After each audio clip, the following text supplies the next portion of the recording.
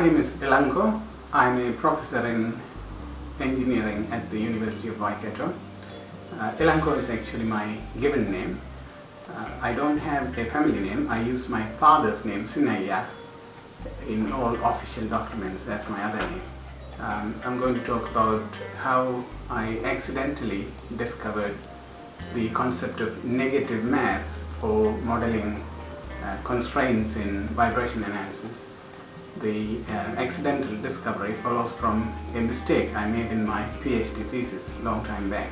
I'm interested in natural frequencies because it is at these frequencies that structures tend to vibrate most. That is, when they are subjected to fluctuating forces, they vibrate most at around natural frequencies.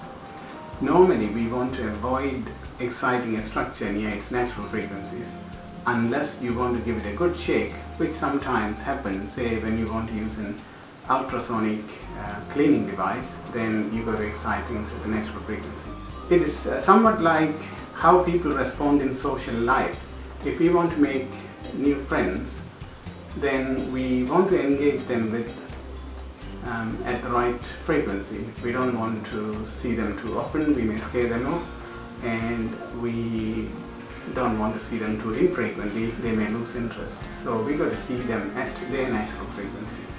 Structures are just like that. If you're interested in physics, engineering, or about natural frequencies, or maybe about how an engineer thinks about buildings and structures, I hope you will come to my lecture on the 25th of June at the Academy of Performing Arts at Waikato.